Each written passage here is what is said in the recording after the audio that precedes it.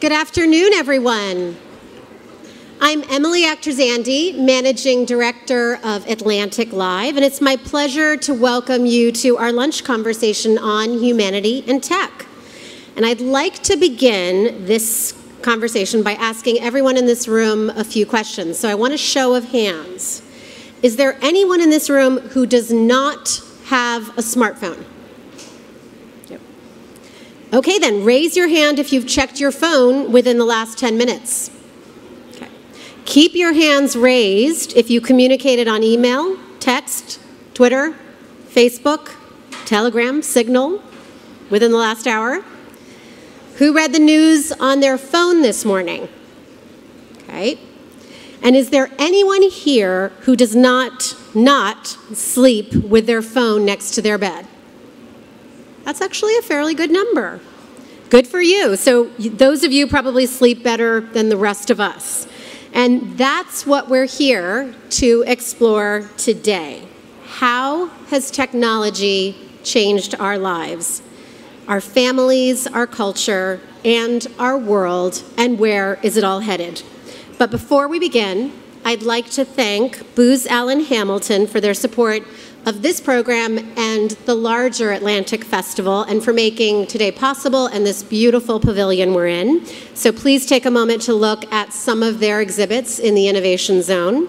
And before we begin our program, I'd like to welcome Gary Lebovich, Executive Vice President of Booz Allen Hamilton, to the stage for some brief remarks. So Gary, the floor is yours.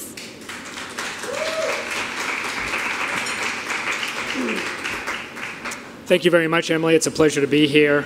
My role at Booz Allen is I am the next generation modernization leader for our technology infrastructure at the firm. I want to say on behalf of all of our consultants, technologists, and liberal arts and humanities majors, of which I am proudly one, I want to say welcome to the Booz Allen Hamilton Innovation Zone for today's Food for Thought luncheon, focus on humanity and technology, which we think is a very important topic within our firm and one that our employees really care deeply about. Today's conversation is very timely, as Emily noted. New technology introduces disruption. In fact, we're realizing that technology is changing what it means to be human as we have come to know it. Technology is developing much faster than our culture and institutions can adapt and adopt to it. And this gap is introducing unintended consequences for how we manage our lives, both at home and in the workplace. We see this playing out in the news headlines every day, from driverless cars to drone deliveries to immersive computing. We see the power for how we have shaped technology to make the world we live in more convenient and more accessible. Yet we're still coming to grips with the implications these technologies have on our lives. We are all now living through screens, if you will, creating a narrow bandwidth from which we view an increasingly artificial world that is safe and comfortable, but does not always reflect the realities of our global environment that we live in.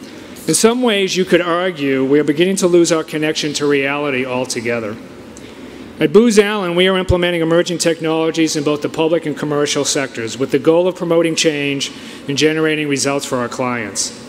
Technology certainly enhances our lives and how we work, but it introduces new challenges as well, such as the privacy and security of the information we employ, as well as shifting the means of communication and interactions among family, friends, and colleagues, topics that I'm sure we'll address today.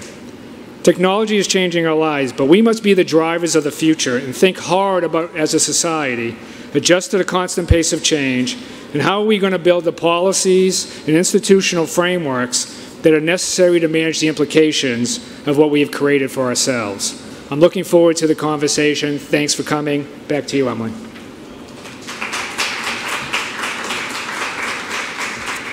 Thank you, Gary. And we've got an excellent panel in store. So a few housekeeping notes before we begin. Please silence your cell phones, but don't put them away. We'd like for you to join the conversation on Twitter. Use the hashtag #TheAtlanticFest, all one word. And we'll be taking questions from the audience this afternoon, so please be thinking about what you'd like to ask. And now to our panelists. Derek Thompson is an Atlantic staff writer and the host of our Crazy Genius podcast. Van Newkirk is also a staff writer at The Atlantic. Please welcome him. Laura Zimmerman is an education researcher at the Center for Learning and Development at SRI International. And leading the conversation, Atlantic staff writer and a member of our San Francisco Tech Bureau, Alexis Madrigal. So welcome, everyone. Hey, thanks for having us. Thank you very much. That was kind of an intense morning. I want everyone to know there's going to be a lot more relaxed, a lot more interactive. Take a little deep breath, settle in, come in from that middle range. You can commit to this session, I promise. It's going to be fun. Now, what I want to talk about first is if smartphones are ruining our lives. What do you think? Derek, you had a podcast episode, in fact, titled, Are Smartphones Ruining Our Lives? What'd you come So I should be able to answer this question. Yes, that's right. So, the way that I think about social media apps and my smartphone, the metaphor that I've sort of settled on is that my smartphone, especially plus Twitter and Instagram and Facebook, it's a little bit like a library with a food fight in the foyer. So every single time I come up to the library, I think, there's so many things I can discover in this library. There's interesting tweets from my boss and my colleagues. There are historians and economists who are delivering their papers and delivering, exegeses on the issues of the day. There's funny photos and memes.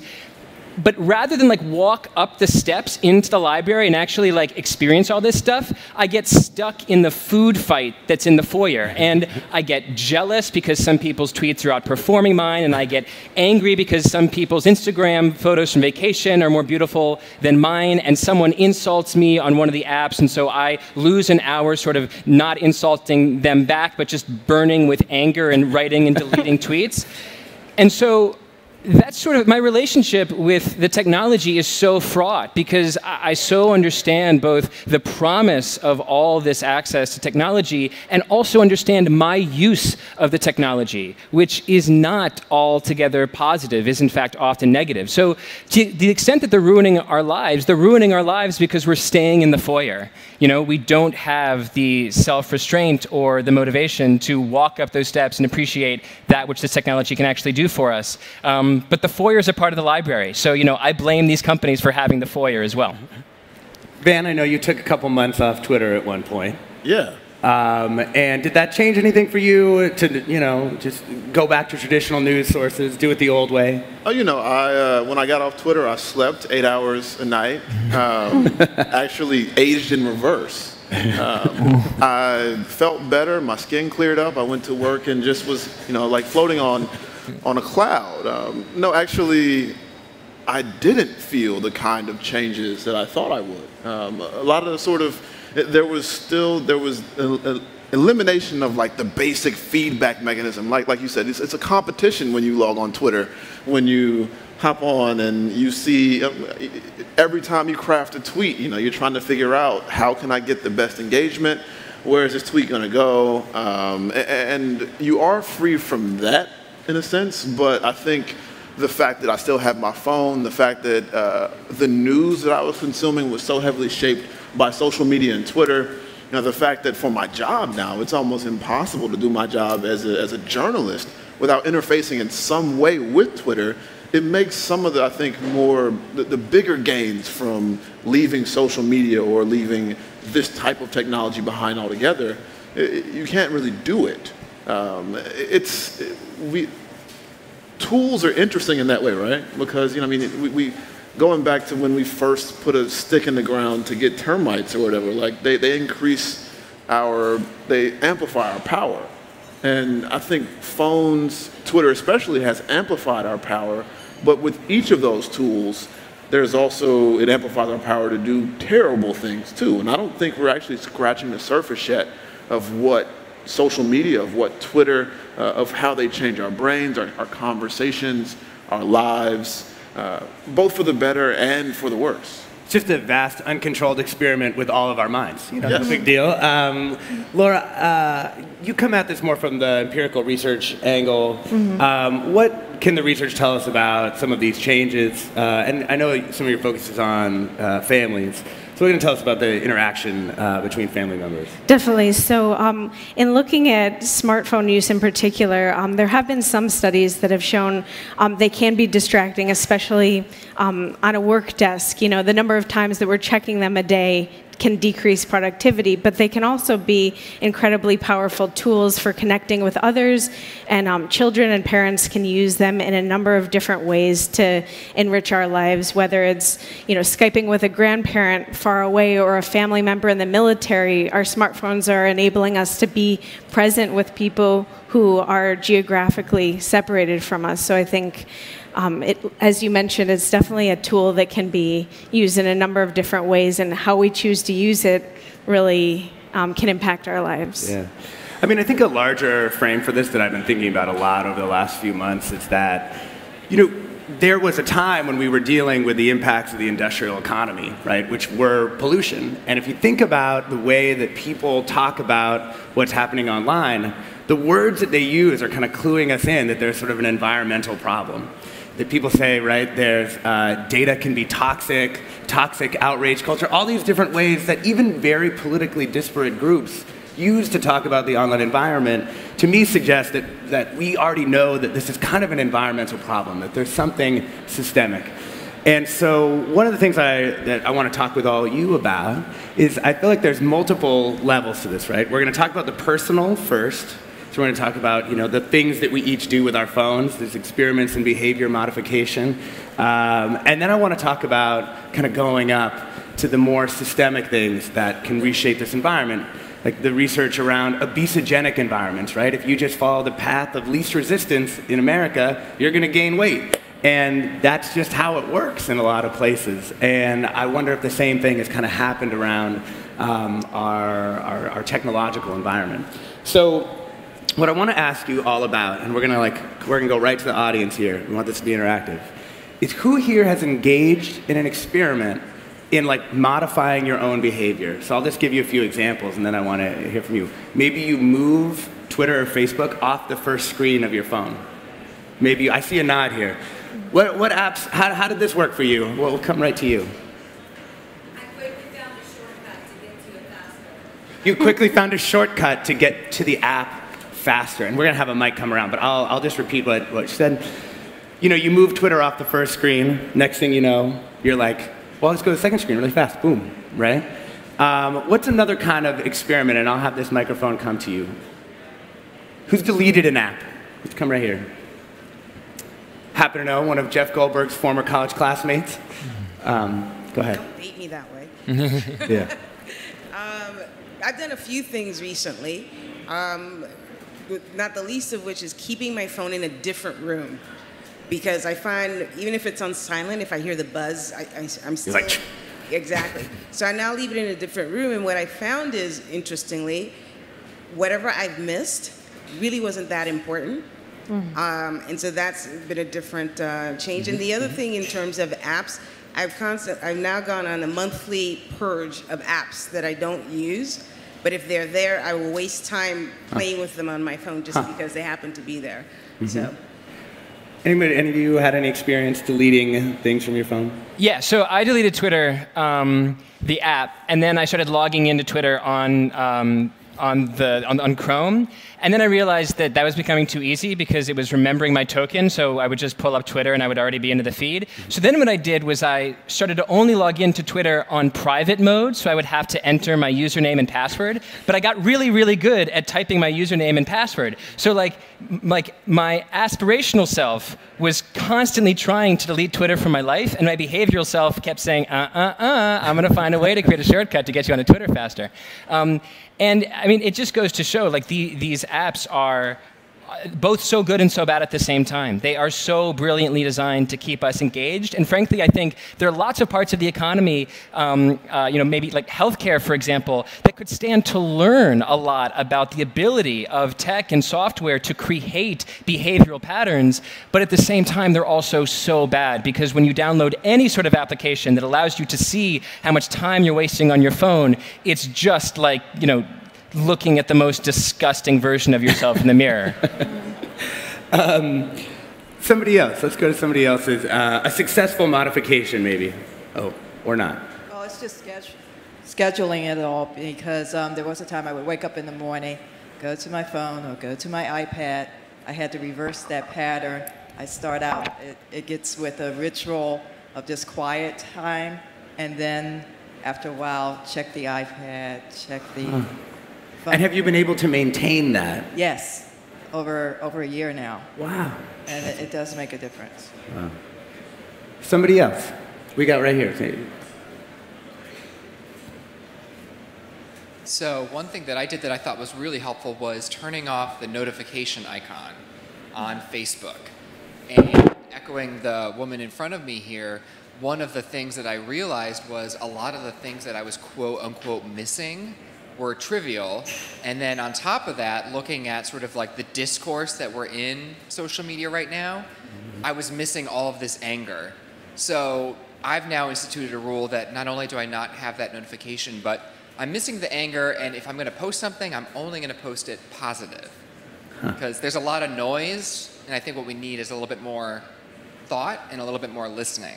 Yeah. So it's helped with stress. You know, I've heard this from a lot of people doing these group therapy sessions about people's relationship with their phones. And you know, one of the counter arguments that I hear is that there's a usefulness to the anger. Like you look at what's happening with the hearings, like what's happening with the Me Too movement, you look at various civil rights movements through time, and that there's a usefulness to the anger. How do you balance that in your own life? Being able to have this kind of righteousness come in, but also not have it overwhelm you so that you can actually do good things with it?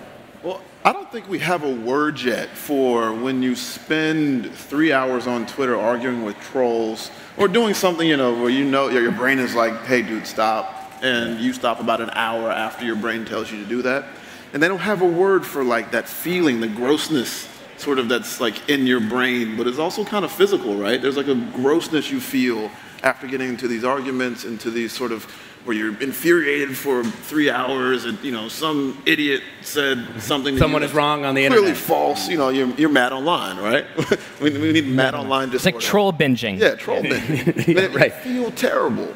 And there's, I think, when you look at like people who talk about righteous anger, who acted out of righteous anger, even for them, you know, like. You can't be in that mode 24/7, 100% of your time. You have to be able to balance taking in what motivates you, and some of the motivation is anger, and actually balancing that with, I think, healthy behaviors, with interfacing with people who are in person, with spending time with your family. I'm a dad now, so that's my thing now is I can't be 3 hours into a troll fight and then go and like have constructive time with my son. It doesn't work. And I think it's, yes, we like to sort of justify our indulging in immediate impulses, but there's no way that doing that over and over again for hours and hours a day, now we have screen time on our iPhones that can tell us how long we've been online. There's no way that's good for you every day. Yeah, my most shameful moment as a parent is definitely when my 2-year-old daughter says to me, Daddy, put your phone in your pocket. Like, not just put your phone away, but she's just like, no, you can't have it on the table. You can't have it in your hand. I don't care. She's just like, put your phone in your pocket. And she's 2. She can barely even say those words, and she already knows that that's the thing that needs to happen. But she's read the research that says that simply having a smartphone on a table in front of you distracts your attention from the task. She's very intelligent. She's on her way. Laura, I want to go to you on the research. This is something that you look into. What do we know about, you know, because she can also manipulate the phone already, and this is sort of horrifying reflection of my own behavior to watch her, like, scroll and then fight with me to take, you know, when I try and take the phone away. What do we know about what's happening to her when she's playing with my phone? Definitely. So I've actually done some research at Georgetown University with some scholars in the psychology department looking at young children and how they actually have difficulty learning from 2D screen media like television, touchscreens, and there's this term called the transfer deficit effect, which basically is a term that describes the difficulty young children have for transferring what they learn from one dimension to another. So they might be playing an app on their touchscreen and learn a certain thing, but then they need help connecting that to the real world. So maybe they're learning about animals, but then they need help and scaffolding and support from parents to make those connections when they see it at a zoo or outside in the park or something. And do you worry about screen time per se, or just some subset of the things that a child might do on a phone? Yeah, I worry less about screen time per se, although it's proliferated the media a lot, and more about the content and the context of the use. So with young kids, it's less about how much time they're consuming media, but more about what it is that they're engaging in and who they might be doing it with. So thinking more about the purpose or the potential learning goal or social emotional benefit of that. And one, it's actually in our next issue of the magazine. I have a story that is about like kids YouTube, toddler YouTube, right? Which has become enormously popular. It's a profile of one of It's absolutely terrifying. It can be scary to watch a kid engage with YouTube, particularly one that's very young. But I'll tell you like the hopeful part about it. I started to look into like the history of children's television, and television basically starts to break on the American public in the late 40s. By the early 50s, there's already hearings on Capitol Hill about children's television and what television is doing to kids' brains. And it took about 20 years, but from like 50 to the late 60s, an educational television developed that pretty much incontrovertibly is pretty good for kids. The educational TV that came out of Sesame Street, Mr. Rogers, and then all the commercial shows that those publicly supported things developed, all those techniques, created a pretty good medium. And in fact, one of the researchers who did one of the larger studies on the impact of television on kids, his final line is kind of this reversal of Marshall McLuhan's famous line that the medium is the message. He was like, no, it's actually the message is the message. If kids watch good things that teach them like good lessons, they actually come out better. I mean, improved scores on different things. And so that's made me think like if that took close to 20 years to get to that level of improvement from sort of the baseline, here's what the market's going to do around this technology, to now we have something that works for kids. Like we're probably, 5 years into this of these kinds of improvements, and maybe that becomes something that we'll be looking back and going like, hey, you know what? Educational YouTube actually turned into a good thing in 2020, and too bad about the kids who came before that. Can I ask you? I'm not a father, but I mean, so. It seems to be like the finding, and I haven't read your article yet. I just saw that it went up on the site today. It seems like once television programmers figured out good programming for kids, it turned out that good programming on television was good for kids. Does there exist such a thing as good YouTube programming for kids? And is that the most popular kind of programming that kids consume on YouTube? Or are they essentially the equivalent of an adult give an option to a sort of full open buffet, and they go straight for the desserts and leave the string beans alone? Well, it is like many parts of the internet. It's like, kids' YouTube is bricolage, it's a trash fire, it's like all these different things that you could use. It's just a mishmash of all of these things. A couple surprising things about it. Some of the big educational new YouTube brands have actually done quite well. Like there's one called Little Baby Bum, produced out of London that's taken the time to kind of understand the lessons of educational TV. I profiled a company that's more like kind of in a transitional space. They're located in South India. There's like 5 friends who just like had this IT services firm, made one video, it did well on YouTube, and they were like, we're going all in.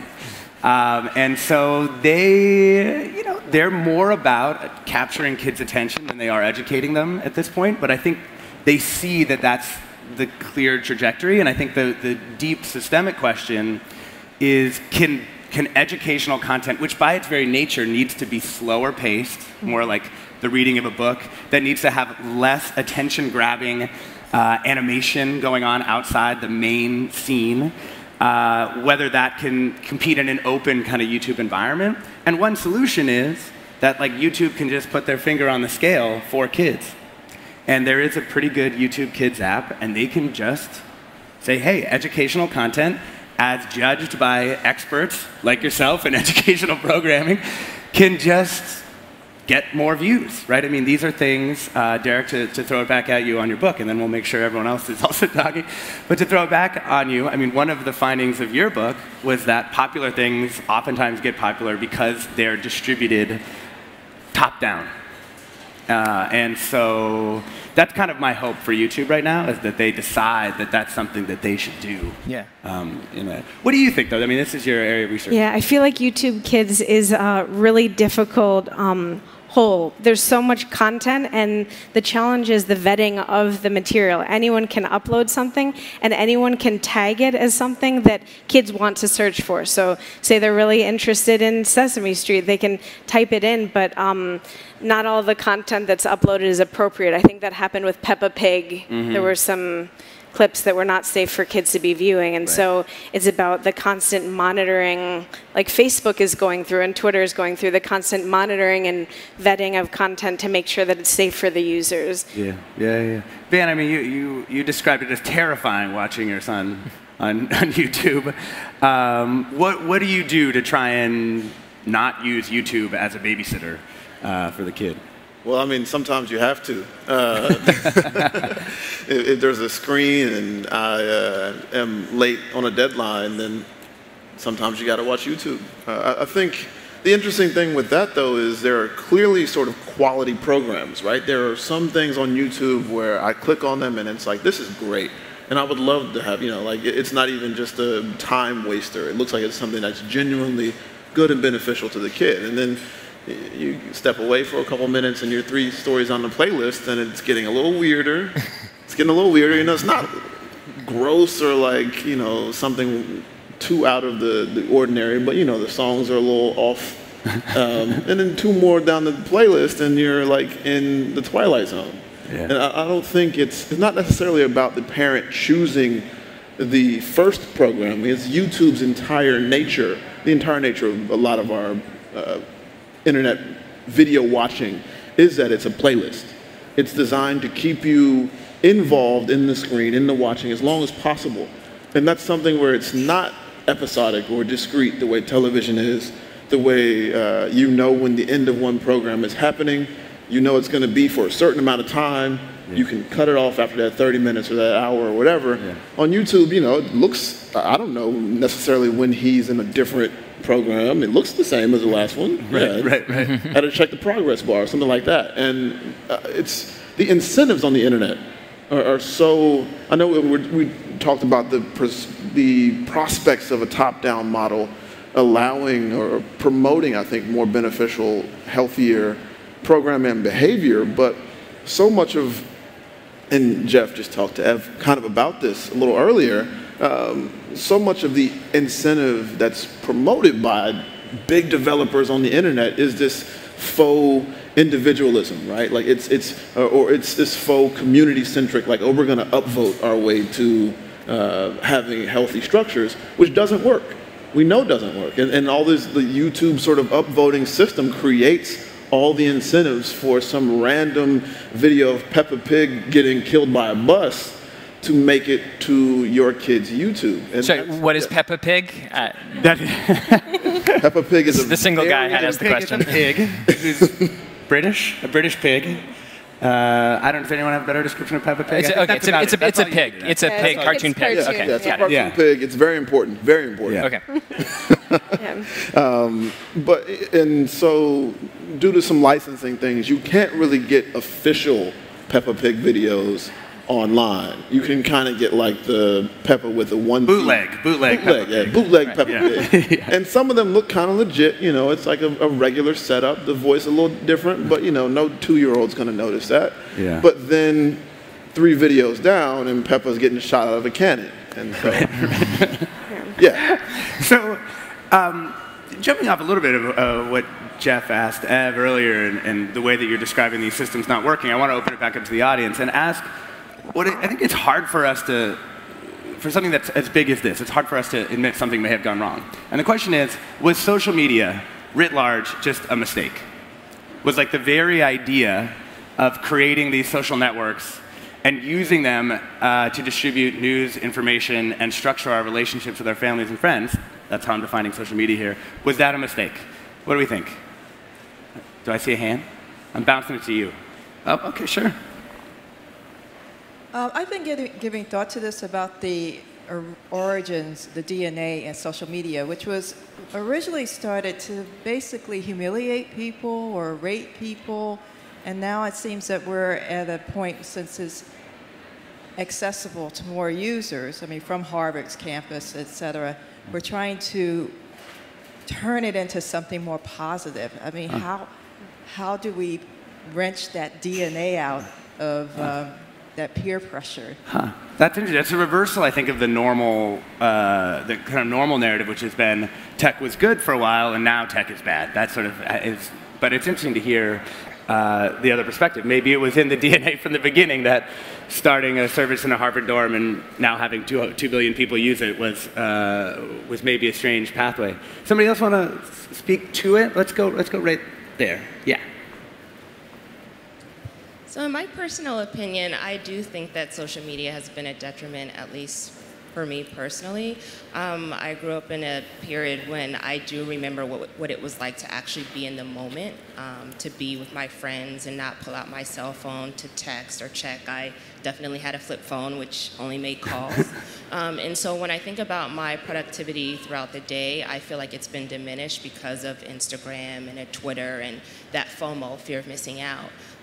So I think that social media for certain people, or even technology for social media, was a way for them to connect to people that they essentially couldn't reach, or maybe in their personal individual lives they were seeking more. But for me, someone who actually enjoys living and being in the moment, I feel like it hasn't fully benefited me in my life as much as people like to promote that mindset. We're going to go to the question right behind you in a second. I just wanted to note that there was an amazing interview that we had at one of our previous events with a guy who made a movie called 8th Grade, which is about an 8th grader. And the director of the movie was like, look at the world in which teenagers sort of find themselves, you know, oftentimes not a lot to do. And of course, they're like, I want to be in my phone, like relative to the world that they see around them and the injustice they see and all these other things. Like the phone, which connects them to people they know and ideas that they're interested in, as well as like all the bad things of the world, like seems like the better place to be, you know, for a lot of these kids. Let's go there.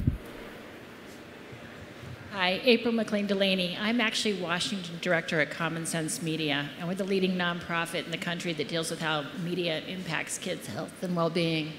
But you've touched on a multitude of issues with humanity and tech, and the first, just jumping back, the screen time issue is a really important issue in terms of the quantity and context, but also it's really important for parents to be very intentional with respect to kids about their own digital wellness and the breaks in it. And at Common Sense, we do a lot on that in terms of educating both parents and kids about how they utilize that in the best possible means.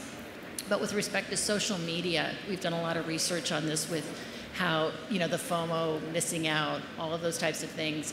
And we just did a research study asking the kids themselves whether they thought social media was beneficial or not. And many of them thought that social media was better in a multitude of ways in terms of interconnection and allowing them to interface with one another. But that the most vulnerable kids, those kids who suffered from self-esteem or what have you, were most adversely impacted. And that there is, you know, it's the way in which they're utilized and in how many positive interactions they have outside of social media, which really impacts their health and well-being. So there's so many issues, but I think there is a responsibility on tech's part, and you start to see a lot of the big tech companies are starting to really have tools to help individuals, include kids and adults, monitor their own screen time. So I was going to ask you, my question was, do you see any obligations by the tech companies to really look at how humanity is impacted? We did a Truth About Tech conference, and a lot of the tech programmers said they felt like they were philosophers and almost ethicists as much as software programmers because of how they were impacting the social, emotional, and cognitive well-being of people. So Go ahead. I have a take. Well, it may seem, I think, from my comments so far that I'm a pessimist about social media, but I'm 29. I've been using Twitter for 10 years, so I've been using Twitter for more than a third of my life. I've been using social media for more than half of my life. And I do think there are sort of baseline positivities where if we do have a responsible tech industry, people who are actually considering the externalities, just like driving. Driving is clearly beneficial. Having roads is beneficial. Being able to get from place to place is beneficial. People dying in accidents is bad. And we need to build an infrastructure that's mindful of all those things. For me, as a black man who was in Twitter heavy before I became a journalist, who was connected to all these events happening around the world, all these, I think the only way we know about police brutality in the way that we know it was because of Twitter. And Twitter was a vehicle for really waking lots of people up to the realities of what happened in Ferguson, of what happened with all these police shootings. It actually moved the needle, it moved investigators, it moved the Justice Department in the shooting of Laquan McDonald in Chicago. It's done, I think, this really admirable job in some ways, maybe not even in a purposeful way, at connecting people to stories they would not have heard otherwise, not just domestically, but when we talk about the Arab Spring, things like that. And those are sort of always the feathers in the cap that the people in Silicon Valley always bring up when okay, Twitter is bad now, but you got connected to the Arab Spring because of Twitter. And I think essentially we're using the fact that you can go from one place to the other on the road as a cover for not making the road safer, right? And that's where we are now. The infrastructure, the tools are often built and developed before we have a sense of just the bad they can do. And it's really incumbent upon not just the people in the industry, but us as consumers to think about digital wellness and terms we have never really considered before. And that's really where we are now. We're sort of leaving the Wild West and coming to a place where we realize there do have to be rules. We can't have unmoderated online conversations and expect nothing to ever happen. And that's where we are. Yeah. I think that's a really, really great point. I'm really glad that we entered this phase of the conversation because I'm totally on board with all the things that tech has done that are bad. But it's really important to point out the bright side of a bottom-up revolution. So just to be clear, there are a lot of downsides of a loss of top-down control. One of them is that your kid starts looking at a cartoon pig, and then 15 minutes later, he or she has clicked on a video of the pig being shot out of a cannon. Like, that's the bad side. Because when you tune into Sesame Street, you don't see, like, Cookie Monster getting super drunk by the end of the episode. Like, when you have top-down control, you have top-down control over the programming. At the same time, I don't think that the Me Too revolution, the Black Lives Matter revolution would have happened without social media. Or at least I feel even more certain that they wouldn't be as culturally shifting as they've been, particularly for young people in America. I think that we are on the cusp of Gen Z coming in and having the same wrenching changes that everyone said millennials have. This is a really, really fascinating generation. And we sort of began to investigate it in an Atlantic article about the detrimental effect of smartphones on the teenage mind. I think that article as well was called Are Smartphones Ruining a Generation? It was a psychologist named Jean Twenge who presented a series of really, really compelling graphs showing that once smartphone penetration passed 50%, all of a sudden you saw teen anxiety shoot up, the number of hangouts with friends go down, and kids were having less sex as well. They were dating less. At the same time, if you look at government teen surveys, which they do every 5 years at the federal level, you have less truancy, you have less teen drinking, fewer teen pregnancies, less teen crime, and you also, I think, have a scenario where young people, teenagers, are more explicitly aware of the worlds outside of their networks. If they go to school in a mostly white suburb like private school, they can still see on Facebook and Twitter and Instagram what's happening to black men and the tragedy of criminal justice in a way that I think wasn't possible 30 years ago when top-down programming was run by white guys on the coast who didn't think that young unarmed black men being shot by cops would fit in the A block of that evening's news. So there's a lot going on, and it's too simple, I think, to say that it's all bad, it's all good, and it's important, I think Van is right, to point out that there are clear bright sides to a bottom-up revolution in media. Yeah, I've thought a lot about this. Back when people were first starting to study information networks, there was this supposed science of networks information called cybernetics. And they came up with all these rules for how networks were supposed to work. This is like in the 50s and the 60s. And one of them was that networks that had a lot of what they called positive feedback, so like you do one thing, it gets even more of that thing, like a herd starting to run, that it would have like certain effects in the information ecosystem. And one of them was that it would amplify what were called weak signals. And weak signals here doesn't mean like weak as in bad. It just means like among all the noise of the world, like it's a small thing, right?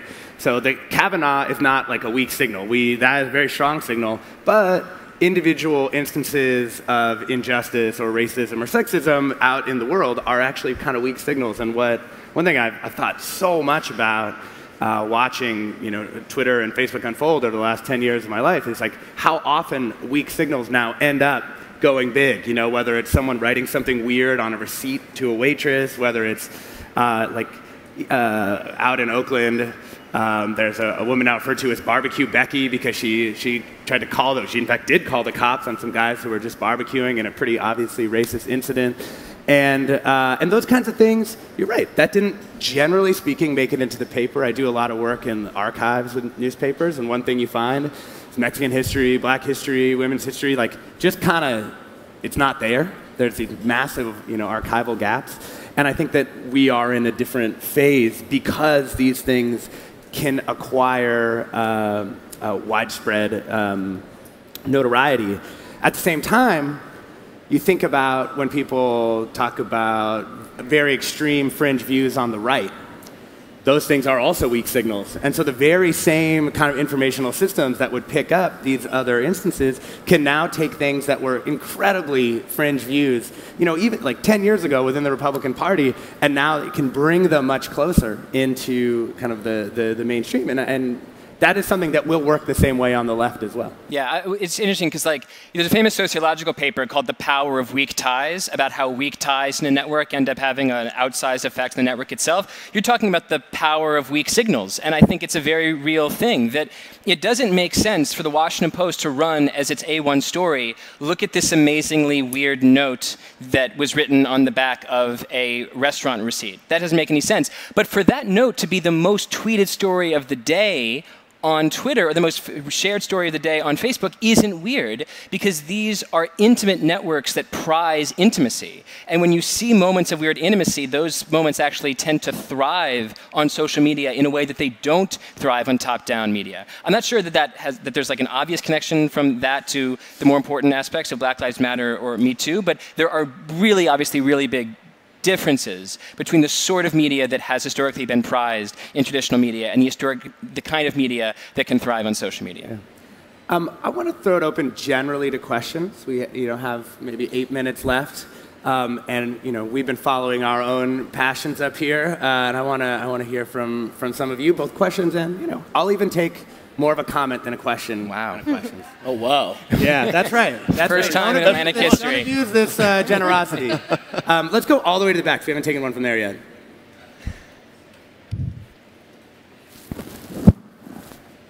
Hi, my name's Alexander. My daughter's in kindergarten, and my wife and I talk a lot about when she'll get different freedoms. And so we talk about her getting to ride the subway on her own around maybe 5th or 6th grade, and getting a cell phone by 9th grade. And as we think about that, I'm assuming the New York City subway will still be here then. But I tell my wife that by the time our daughter's in 9th grade, the cell phones are going to be implanted in our heads. So my wife thinks I'm crazy. Who's right? The wife's always right. Yeah, I was about to say, she's definitely right.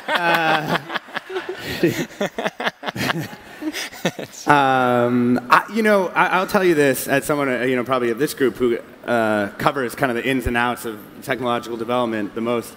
I think that I have expected this paradigm, which is, to say this magical screen that can do everything, to go away for about 5 or 6 years already. There were all kinds of different attempts. Anyone remember Google Glass, right? That was going to put a little thing in front of your eye. I am a real pessimist around all voice control, for what that's worth. It's an incredibly slow way of getting information in and out of a device. So despite many attempts and despite my fervent wishes that this paradigm would go away, I think it's going to stay around.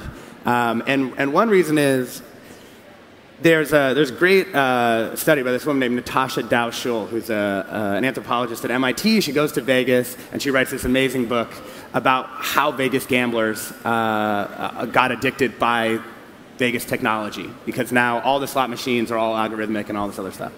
And one thing she describes is that the gamblers, you think they're playing to win money, but they're not. And in fact, they get annoyed when they win. And so she's interviewing these people like, but you won, that's the point of the game. And they're like, no, it gets me out of what they call the machine zone, when they're in the machine zone. And I think a lot of what people are looking for when they're on their phone is not actually a particular piece of information. It's not to connect with someone. It's literally to pull their thumb down and have some new things show up and be like, ooh, pull their thumb down again, ooh. Like that machine zone, it's crazy as it seems, when I find myself in it, I'm just like, what is wrong with you? But I know that all the people around me are doing the same thing, and I don't think anything does that as effectively as these devices. But one thing I think we will see more of in the future is social robotics. I don't know if you guys have encountered robots anywhere out and about yet, but they're being used for a lot of interesting purposes, from everything from medicine to even ordering at a restaurant. I saw one in San Francisco in the airport.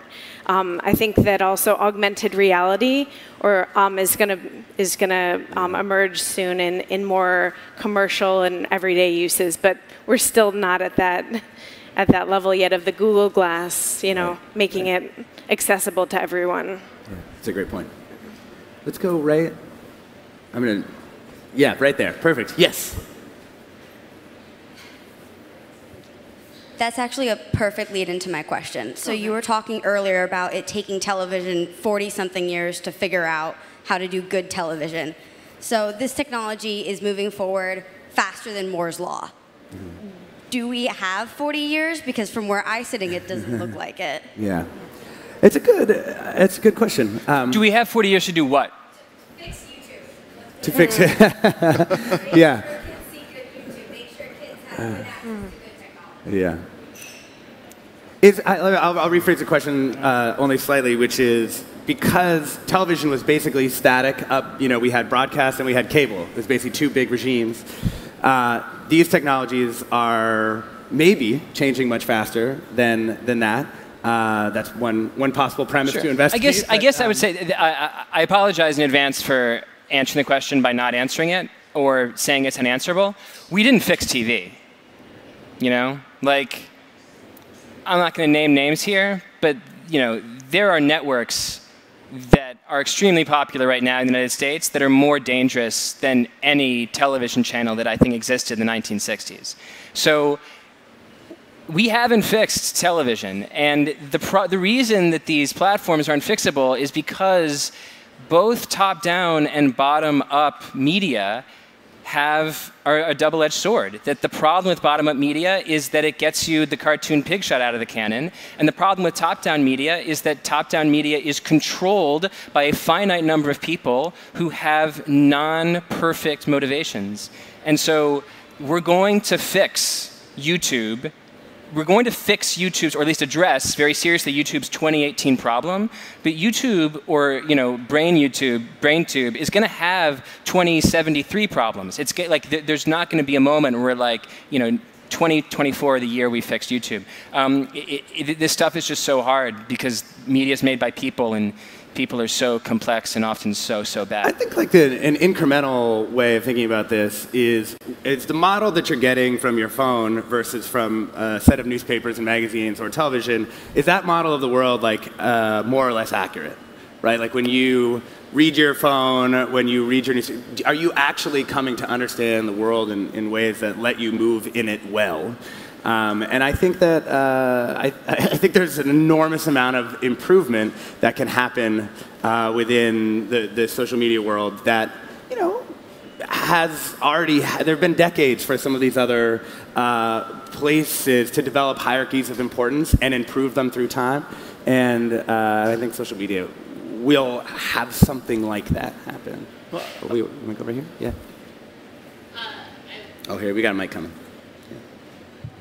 I would just say it's going to be in iterations, right? Like the civil rights movement didn't change overnight, and it took people's anger with, my kid getting a pig killed on YouTube, and enough anger for it to be like, how do we put some policies and restrictions in place? I don't think some companies are going to be incentivized until people stand up and say, hey, who do we want to be and what is our intention with these things? Yeah. Well, I think the civil rights movement is a really good double metaphor, though, for both how effectively we can be moved at making solutions and also at how good humans are at adapting to bad things. Right. Right? So, I mean, civil rights movement doesn't happen without TV also.